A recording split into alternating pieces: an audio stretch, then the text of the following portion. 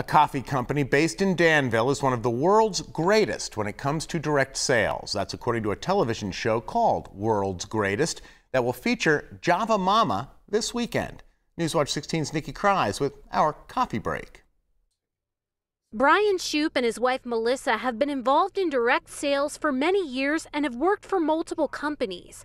In 2017, Melissa decided she wanted to start her own direct sales company involving coffee. In a few months, there were a few hundred people who were like, we're in, we want to do this. The couple from Danville named their company Java Mama. We call them baristas instead of consultants. We have about 3,000 nationwide who sell the Java Mama products, and they have home parties or Facebook parties and things like that.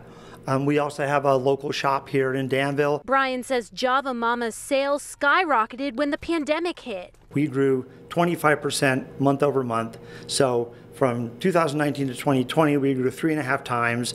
From 2020 to 21, we grew 2.5 times larger. Java Mama is known for its flavored coffees. The company carries more than 50 flavors at any given time and releases new ones each week. Java Mama will actually be featured on a TV show this weekend. That show is called World's Greatest. They were doing a series on direct sales companies.